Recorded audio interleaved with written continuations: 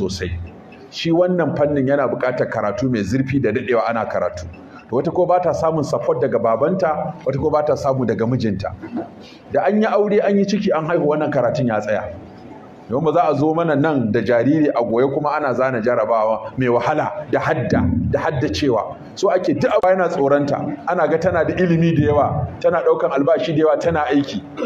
To ba ƙaramin wanda zai aure ta kuma shi yana tsoro.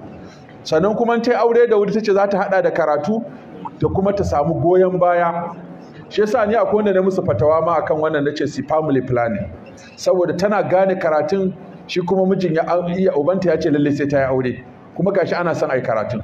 Sai na ba mijin shawara, za ku iya yin family. In dai har ana buƙatar karatu. Kuma tunda ta haihu ɗaya bata ƙara haihuwa ba sai da ta gama karatu. Suka dakata kuma da malamai sun yadda in kin yadda miji ya yadda ku dakatar saboda wata matsala ko ta tafiya ko ta karatu ko ta ilimi ko ta rashin lafiya ko ta jinya sun kawo dalilai guda 9. Ba ta holewa ba ta dukin yana ba.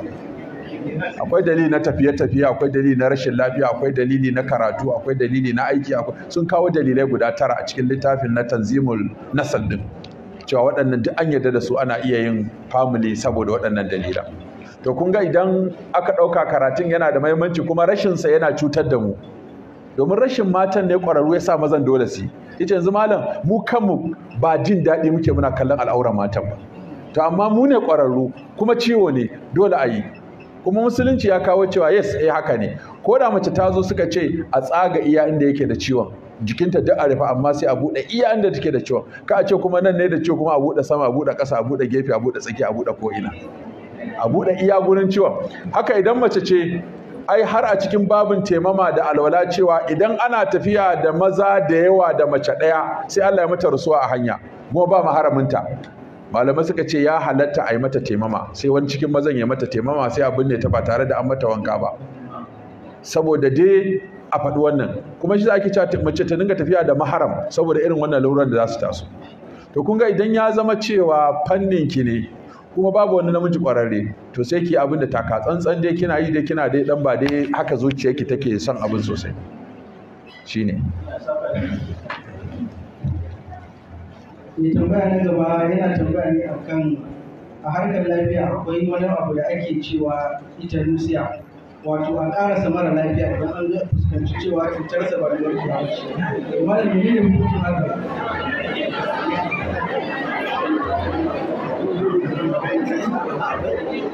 Akwai wannan fatawa da kun bibiyi lecture da na yi Aminu Ibrahim Hospital na masu intensive care unit a kanta ma aka tashi daga lecture cewa wannan maganan ƙarasa mara lafiya sun kawo dalilai wajen guda 6 da ke sa a tabbatar cewa mutum ba zai dawo ba. Sun yi magana kan mutuwar ƙwaƙwalwa da mutuwar huhu da mutuwar zuciya. Da waɗanda suke fara mutuwa da wanda ake samun percentage kaza ya mutu an tabbatar ba zai dawo ba yana ta shan wahala ana ta kashe kuɗi ana ta magani to akwai takardu da ake bawa mai jinyan ko a bawa su wakilansa su sa hannu cewa an ya kai wannan ne ko shi da kansa ma zai iya sa hannu cewa an ya kai wannan lokacin da aka ga yana ta shan wahala kuma kwakwalwarsa ta riga ta mutu gaba ɗaya ko da huhunsa da zuciyarsa suna aiki an tabbatar cewa an kwakwalwa ta riga ta mutu gaba ɗaya to ba za a dawo ba. To duk waɗannan sun mana bayani. So da haka sai nace musu to su bari akwai wata majalisa ta malamai da suke zama a ƙasar Saudiya da ƙasar Masar al-Majlisul A'la li Shu'un al-Islamiyya da fatawa da majamma na fiqh. To sai muka yi magana da su sai na tattaro musu fatawoyin suka bude dan WhatsApp group haka. Sai na tattaro fatawoyin da aka yi sai na musu na tuttura musu. To cikin fatawoyin da aka yi wannan su wannan majalisa ta malaman duniya sun kirawo ƙwararru akan wannan fanni sun musu bayanin abin da ake nufi da ƙarasa mutum. Bayan sun fahimta tunda ba za ka yi fatawa akan abin da baka fahimta ba. Bayan sun fahimta sai suka ce to hali 3 ne. Akwai halin da an kai 100%. Duk masanan sun haɗu sun yi shawara consultant 100% cewa ba zai dawo ba. Barinsa haka kawai wahala yake sha. To suka ce a wannan halin ana iya ƙarasa mutum. Akwai kuma inda aka samu 99.9% wannan ɗan abin ƙwaya ɗaya da rage ba su yadda a ƙarasa mutum saboda shi ba, in dai ana jin akwai wani hope, domin akwai abin mamaki mutum zai iya kaiwa wannan yanayin kuma ya taso. Kuma a nan wani likita yake gaya mana, ya ce ya ga abin mamaki, suna aiki a Maiduguri, wani mutum aka yanke masa hukunci duk dalilan da ke sa mutum ya mutu ya cika su, likita ya rubuta ya mutu, aka kai shi miciware, da asuba sai ya tashi. Duk aka har yanzu mutuwa bincike ake a kanta. Ya ga idansa ya kafe, ya ga zuciyarsa ta daina bugawa, ya ga jikin temperature jikinsa ta ya tashi, ya ga mene duk abubuwan nan, ya kwala idansa ya haska fita, duk wani dalilai da ake duba a likitance ya tabbata yace wannan ya mutu. Ko mutumin na asuba na yi kawai sai ya tari, sai aka ji daga mutuwar mutu yana tari, aka zo aka fito da shi aka ce likita ka ce ya mutu, yace wallahi iya ilimi na kenan, amma wannan ya nuna kenan akwai ci gaba da research, cewa ƙara research akan abubuwan da suke kashe mutum. To wani ma sai ya faɗi irin wannan, shi ma ce exactly ya faru gare shi, kuma wani ya karanta wani dalili mai kama da haka. Shi yasa kuka ga akwai wani amir a Saudiya, wani yarima, yau shekararsa 10 yana cikin kwama, babansa ya ƙi yadda abin ne shi saboda an ce masa 99.9% ne aka tabbatar ba zai tashi ba, amma akwai ɗigo ɗaya da ya nuna zai iya tashi, ya ce to a jira ɗigo ɗayan akwai ikon Allah a ciki. Kuma yanzu bayan shekara 10 an ce ya fara motsi, inda a Najeriya yake da tuni an ci gumbarsa, tuni ma kabari ne ka kare. Mutum an kai shi bakin kabari sai zama motsa, sai ya ce shekara 30 a kai. Ka gani? So saboda haka suka ce idan an samu dan hope kaɗan, ko kuma suka ce hali na uku, su masanan sai suka yi saɓani, sai wani ƙwararre ya ce kai an kai 100% ba zai da ba, wani ce a'a 99.9, to wannan saɓanin ba za a ƙarasa shi ba, dole a jira, saboda wahala ce ta kuɗi wata ran, saboda mu asibitocin mu anan in aka kai wani yanayi mafi yawa kai kake ɗaukar nauyin kanka, to sai ka ga abubuwan ya kai duk an tsiyata dangi, ana ta kawo kuɗi suna narkewa, su da kansu dangin za su ga kai mutumin nan fa ya kamata ya tafi. To irin wannan yanayin ne na kawo musu fatoyi, wanda kuma insha Allah idan kuna da abin nan, kuna da WhatsApp group ko abin nan, zan iya tura muku waɗannan fatoyi da wannan site din, duk ma abin da ya shafi harkan jinya wanda ake malaman duniya suka amsa, zan iya tuttura muku su da larabci da turanci, kowa sai ka karanta ya ga bayanan da suka yi a irin wannan yanayin na jinya da ƙarasa mutum da sauransu. To za mu magana da Amir, in kuna da WhatsApp group ko kuma abin nan sai mu tura ta nan sha.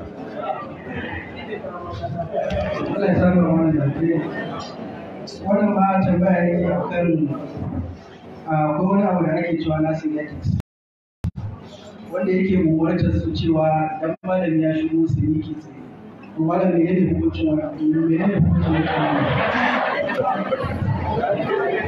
wannan ai al'ada ce da kotu da wajen manyan tarurruka, in manya suka shigo wannan ana tashi.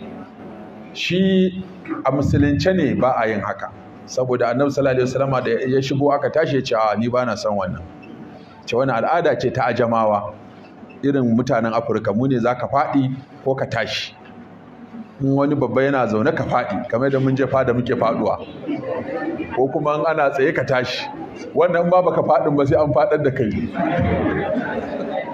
To saboda haka waɗannan abubuwan kace ba za ka yi ba sai ka zama daban. To ni shawara ta irin waɗannan abubuwa duk inda ka shiga aiki kaga yana ake yi, inda ba wani abu ne karar ba, bai kamata mutum ya tsaya yana rigima da wannan ba. A tashi a girmama mutum, al'ada ce wannan, amma in kace aka ce Allah ne ya ce aka ce ba Allah ne ya ce ai ba. In kuma aka samu daman a daina ma za a iya daina, amma a yanayin da ake ciki yanzu ba ka da iko akan wannan, sai ka tashi ma istighfari za ka yi sai kai.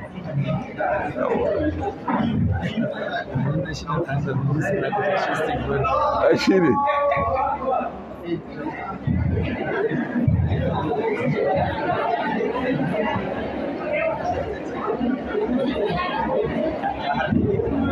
Jitahari.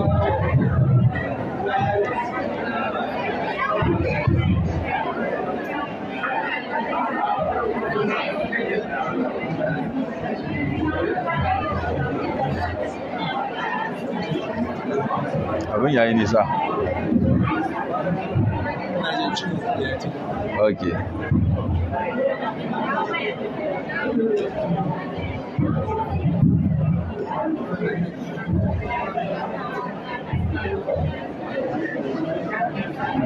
Wannan kuma yana tambaya ne a kan cewa idan ka tabbatar cewa mara lafiya mutuwa zai, sai kuma ɗan uwansa suka tambaye ka cewa zai warke kuwa, sai ka ce kwarai ba kuwa, sai kuma mara lafiyar da ya mutu, sai suka ce kayi karya, suka kuma kai ka kara domin rashin gaya musu gaskiya da kai, to yaya za ka yi? Ai ma haka ba za ta faru. Mutu ka ce muna iya ƙoƙarinmu, ko we try our best, kawai ka tsaya nan, muna iya ƙoƙarinmu ko kuma ku je ku ci gaba da addu'a. Amma haka ce mutuwa zai yi, ka ce to a hannun Allah take, zai rayu ka ce a hannun Allah yake. Amma mu muna iya ƙoƙarinmu ne na jami'an lafiya mu ga mun tseratar da shi, amma mutuwa in ta zo, ni ma likitan mutuwa zan yi mutuwa ta zo. To kaga wannan ba aikin ka bane ka ce zai mutu ko ba zai mutu ba. So da haka kaka kuskura a sa maka wani lafazi a bakinka wanda zaka faɗa ka zo kai commitment ɗin kanka. Zai mutu ka ce a hannun Allah mutuwa take, amma dai mu muna iya kokarin mu ga bai mutum ba insha Allah. Zai rayu ka ce wannan a hannun Allah yake, mu dai muna iya kokarin mu ga ya rayu. So ka zama dan siyasan magana, ka iya kiyaye lafazinka. In ka zo aka ce yanzu kai kana jami'in lafiya ka isa ka ce wani zai mutu, a ce zai mutu ka ce kwarai kuwa, sai kuma ya rayu. A hannunka mutuwa take, a hannunka rayuwa take. So ka kakku shiga wannan babu. Mutuwa da rayuwa ba aikin ku bane, ba rai kuke bayarwa ba lafiya kuke bayarwa ba. Kokari kuke yi ku ga mutum ya samu lafiya da izinin Allah. To a tsaya anan. Kuma amma kalmomi na karfafa zuciyar mara lafiya da shi mai jinya, wannan kalma ce mai daɗi. Ku ƙara haƙuri, ku je ku ci gaba da addu'a. Kuma akwai wani abu da na manta, in ka tabbatar mutum musulmi ne, sai ka ga alamar ransa zai fita, to ka laƙana masa kalmar shahada. Ba ca za ka yi faɗa sai ka ce la ilaha illallah Muhammadun Rasulullah. Wallahi Aminu Kano wanda yake gaya mana, ya ce wani mutum ya zo zai mutu, idan aka ce masa la ilaha illallah sai haka, in an ce Muhammadun Rasulullah sai haka. Wallahi ya ce mutumin na haka ya mutu. In an ce la ilaha illallah sai haka, da sun ce masa Muhammadun Rasulullah sai haka.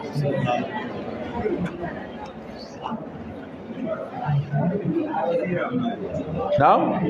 Ai bai ci komai ba, ya faɗi 100%. Ai kalmar nan guda biyu, da ɗaya ta motsa ɗayan ma ta ruguji, tare suke tafiya. La ilaha illallah Muhammadu Rasulullah. Ba za a karɓi la ilaha illallah ba sai da Muhammadu Rasulullah. Ba za a karɓi Muhammadu Rasulullah ba sai da la ilaha illallah. So in mutum ya rushe rukuni guda, ya rushe rukunan gaba ɗaya. Dace wannan ko na irin musifa ce ta faɗa wannan mutumin. Za ka mutu ana ce maka la ilaha illallah sai ya haka, da yake ba zai iya faɗa ba, wai alamar ya yadda yes, la ilaha illallah Muhammadu Rasulullah, sai kuma ya haka, la ilaha illallah. Allah ka samu cika da imani. Suka ce malam mun ga abu mamaki, kuma suka ce akwai lokacin da wata kuma gata arniya ce a gefe, ana laƙana musulmin la ilaha illallah, shi bai faɗa ba, ita kawai sai ta kama faɗa. Suka ce sai da ta yi minti 2 tana faɗa kafin ta cika. Shi kuma ya ƙi faɗa, yana ta wayo, yana ta yi abin nan, yana ta makyarketar mutuwa, ya kasa faɗa. Ita kuma ga ta a gefe, ba musulma ba ce, ba ma ita ake gayawa ba fa. Ita kuma kawai sai ta kama faɗa. Da haka shi yasa suka sanar da danginta, to fa ku sani matan nan da za ta mutu, suka ce su ba ruwansu. Suka yi mata jana'iza, amma na ce musu wannan dai ta cika da kalmar shahada. Kowace irin jana'iza aka yi mata, wannan ba zai cutar da ita ba. Su kai ta saka ta akwatu, su yi mata kome, suka yi ƙona ta, za su yi duk su je su yi. Amma dai wannan kalmar muna ga za ta amfani ta, domin ta faɗe ta.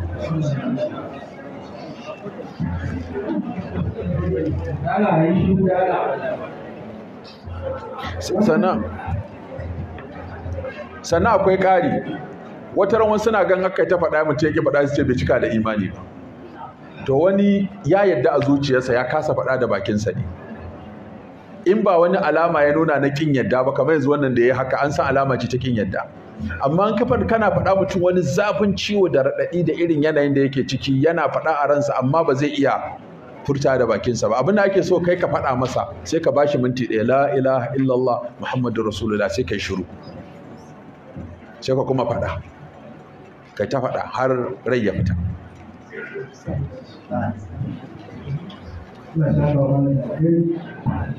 Wannan ce tambaya ta ƙarshe insha Allah da Hausa. Wannan yana so a ja hankalin malamanmu ne akan su dinga koyar da ɗalibai kula da sallah da kuma alwalar ƙara lafiya. Sannan kuma abu na ƙarshe sai masu neman shawarwari akan challenges da mata nasu suke fuskanta wajen neman aurensu. Sai kuma masu neman addu'ar karatu da kuma addu'ar jarabawa. Ina sa ka lalle kam ya kamata musamman dai a yankuna na musulmi ko ba da ba musulmin bane tunda hali ne mai kyau, ya kamata a ce a koyawa jami'an lafiya yadda jinyar mara lafiya take, sallan mara lafiya da sauran abubuwa da suka shafi wannan. Kuma insha Allah akwai wani shiri da muke na samar da ɗan littafi jagoran aikin lafiya a musulunci, wanda insha Allah a ciki da za a kawo maganar sallah da sauran waɗannan kunce-kunce. Yanzu mun fitar da tambayoyi kusan guda 110 waɗanda kuma duk daga jami'an lafiya ne aka tattara, waɗanda za su zama jagora zuwa ga rubuta wannan ɗan littafi ɗan ƙarami haka, wanda zai ba mutum shawara kai yadda za ka tafi kai sallah ba tare da ka cutar da wanda kake jinya ba, da kuma shi ma yadda zai yi sallah ba tare da ta cutar da shi a bisa abin nan ɗinsa ba. Sannan batun jarabawa muna muku addu'a Allah ya ba ku nasara, Allah ya ba da karatu mai inganci ya kuma sa karatu zama mai amfani. Batun aure kuma shi ma muna fata, dama shi auren jami'an lafiya matsala ɗaya yake da shi, shine ka fahimci ɗabi'ar aikin. Wani gani yake in ya auri jami'an lafiya kamar 75.5% yana waje, shi abinda zai samu 29.9% a cikin gida. Saboda haka ta fita sau kaza ta zauna a gida sau kaza, awannin waje sun fi yawa, ga kuma suna da night call din nan. Saboda haka da daddare kana neman matarka tana can tana kula da fashion, ga wani fashion din kuma a gida a zaune mijinta, ka gani kai ma miji ai fashion ne ko yawwa, to kin ba fashion din kin tafi wajen wani fashion, to dole ya ga cewa to wannan auren ya zama rabi da rabi kenan. Kuma sannan ga wasu ga zafi, kuma an kace zaka karo kishiya kuma ba su yadda ba, kuma bayan su kuma za su iya baka kaso 29 ne cikin 100. Amma dai muna wayar da kan mutane akan haka, kuma gaskiya yanzu ana samun ci gaba kwarai da gaske. Mutane suna haƙuri su auri ma'aikatan lafiya, sawa'un likitocin ne mata, sawa'un manasis ɗin ne, ko masu aikin ungozomancin ne, ko kuma masu taimakawa likitoci ne, duk ana auren su yanzu, saboda mutane sun fahimci shi ba wani aikin da suke yi inda za su tsara mutuncinsu a wurin aiki. Ku ƙalubalenku mata, ƙalubalenku ku kuskura ku yi wasa da mutuncinku a wajen aikinku ko a gida, shi ne kawai ku tsara mutuncinku. Ku kuskura wani ya zo muku da magana ta wasa akan abin da ya shafi mutuncinku. Aiki ai aiki, a tsaya aiki, amma abin da ya shafi wasa kake kuskura ki buɗe ƙofa. Kika buɗe ƙofan wasa to ɗaya in tai sai a jawo ta jawo 100, sai a ce duk haka suke. Kuma akwai masu mutunci. Yanzu ga wata nan karatun Qur'ani aka kawo ta, karatun Qur'ani aka kawo ta, ba makarantar ma addini ba ce, amma ta samu lokaci har ta yi kokari gashi ta hada izu 60 da hadisi 100. Ga wata ta yi sauka, iyayenta ma za su yi mamaki, mu ba mu kai ki makarantar sauka ba, amma me yasa kika je kika yi sauka a School of Nursing? Za su ji daɗi. Kuma wannan ɗin ma mu kanzu ya ƙara wa makarantar daraja a gurinmu. Kuma yanzu waɗanda suke ƙin ko suke ganin in sun kai yansu kamar sun kai su ƙofar jahannama, za mu gaya musu cewa a nan ma ana hadda Ƙur'ani, kuma ana kula da tarbiyyarsu, kuma ana iya yi wajen yi musu faɗakarwa da wa'azi. So za ku ga neman admission zai ƙara yawaita, saboda za mu ciccusa abin a cikin karatu. Saboda haka ku kuma abin da za ku yi mana, ku inganta aikinku, ku so aikinku, ku nemi aljanna da aikinku. Wannan sakonnin uku nake so kawai ku rike, kuma ku tsare mutuncinku. banda wasa. Wanda yake son ki da aure da gaske to ya zo ta hanya aure. Kun ji dai Malam ya gaya mana cewa lokacin da suka yi jami'a can shekaru aru baya, aru fa, ga wata ɗaliba ta yi fice a halaye masu kyau, sai da aka yi gasa, wanda ina fata Malam ya shiga gasar akan wa zai aure ta saboda kirkinta.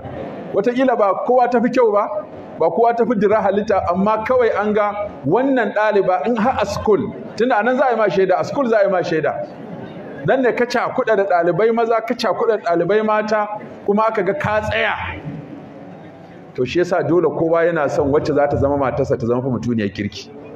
Ba komai za ka ɗauka ba, duk abin da za ka ɗauka in ba kirki ba ƙarewa yake. Ƙuruciya ƙarewa take, yarinta ƙarewa take, kyau ƙarewa yake yi, lafiya ƙarewa take. Abin da yake wanzuwa a ƙarshe shine addini. To kun ga in ba a yi mis da addinin nan ba to akwai matsala. Ina fatan alheri, Allah ya muku albarka, Allah ya tsare mutuncinku, Allah ya ba ku ilimi mai albarka, Allah ya ba ku rayuwa mai albarka, Allah ya sa a gama lafiya, Allah kuma ya sa a ci jarabawa a yi nasara, kuma a dage da karatu, a dage da yi wa iyaye addu'a, da yi wa ƙasa addu'a, da yi wa malamai addu'a, da yi wa makaranta addu'a, da yi wa jihar nan addu'a. Wassalamu alaikum.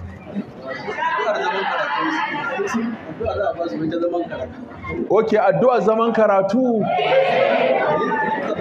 A yi karatu. Mun taɓa zuwa wajen wani malami, muka ce aka rama kalla a babu maganin hadda, sai ce naci da addu'a. A sa naci kuma ya addu'a. A yi sa naci a yi addu'a. Ka nace ka yi karatun sosai, sannan ka tashi da daddare ka yi addu'a. Ka ce ya mu'allima Ibrahima allimni, wa ya mufahhima Sulaiman fahimni. Kawai ka ga Allah aka ka tashi. Ai shikenan. Ai wani malami ya ce duk mas'ala komai wahalarta in ta rike min, da na gaya wa Allah wannan ya mu'allima Ibrahim allimni, wa ya mufahhima Sulaiman, dama ya faɗa fafa hamnaha Sulaiman. So da haka ya kai wanda ka sanar, ka ilmantar da Annabi Ibrahim. Annabi Ibrahim ba makarantar da ya je karatu, amma ba abin da aka taɓa a gabansa bai warware ba, kuma duk annabawa ‘ya'yansa ne waɗanda suka biyo bayansa. To kace Allah, yadda ka ba Ibrahim ilimi ka ban ilimi, yadda ka fahimtar da Sulaiman ni ma ka fahimtar da ni. So in kika yi wannan kuma kika yi naci, kika gama, kika yi nazari, kika hadda ta wani da shi take addu'a ya mu'allima Ibrahim allimni wa yanfa'ni fahimni wa sallallahu ala nabiyil karim. Dama salatin annabi yana ƙara addu'a inganci da kuma kuzarin ta karbo. To shikenan.